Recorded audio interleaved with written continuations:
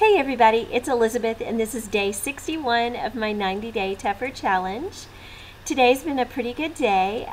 My trainer, Shayla, had a schedule conflict this morning for my training session with her, so she texted me yesterday to give me a heads up about that and instructed me very specifically on what to do during our regularly scheduled time.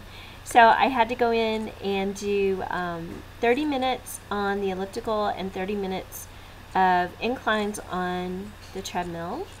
And I burned just under 500 calories, which I kind of got in trouble for not burning 500. So, because typically, like, if I'm close to 500, I need to go ahead and just get it there, because that's my goal every day, is to hit 500. So, I'm going to be taking a little walk here in a little bit. I don't know how far I'm going to go yet. I haven't decided, but I don't mind. I kind of wanted to continue our walks, maybe not nightly, but maybe, 2 or 3 times a week.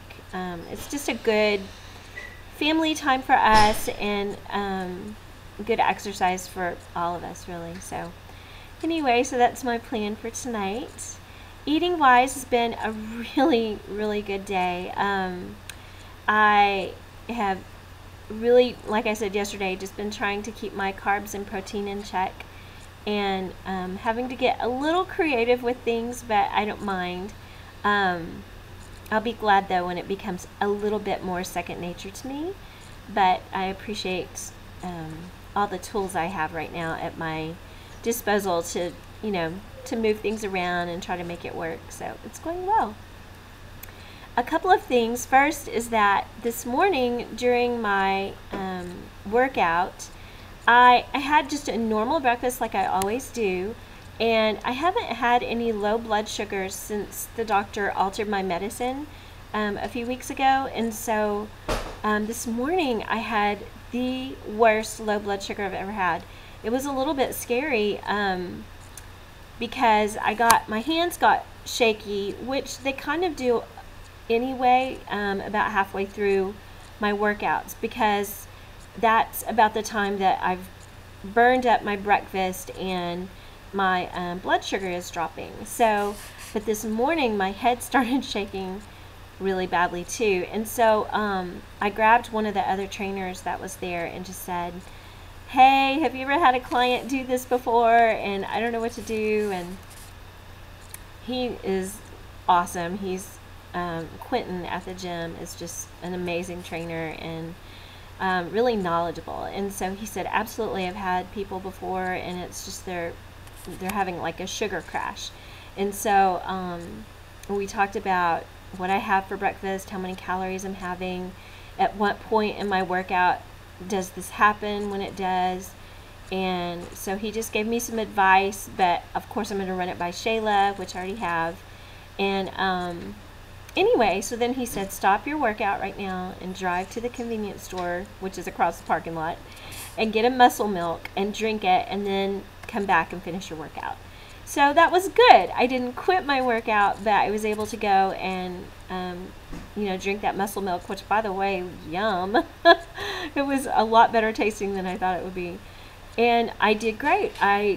My shaking stopped, and I had energy to finish my workout. So, I'm going to be playing around with my breakfast now, trying to up the calories a little bit.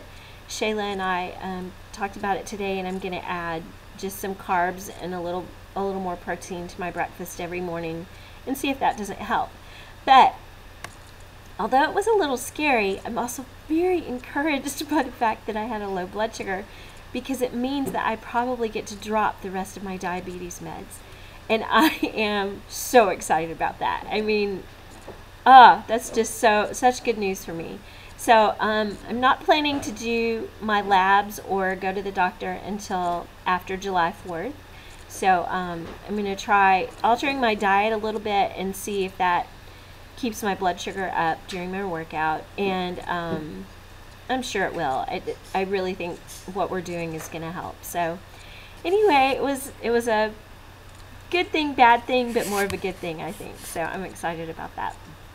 The other thing is my stinking body is at a plateau right now. Oh my gosh, and it is so frustrating.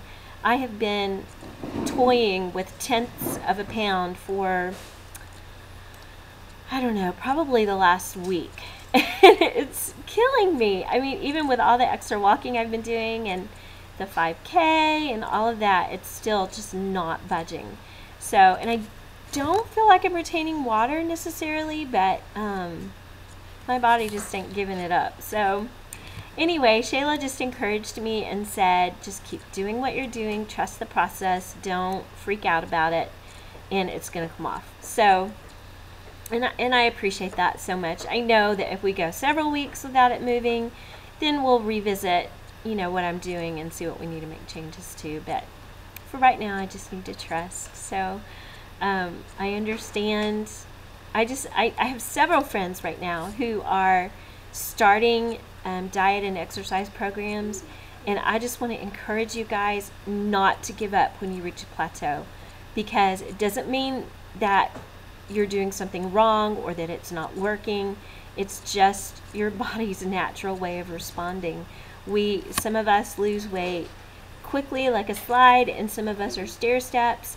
I'm a stair step person, and just don't give up. It's so easy to quit when the scale doesn't move after a couple of days, but don't give up. You can do this. You're doing great things for your body, and I'm so proud.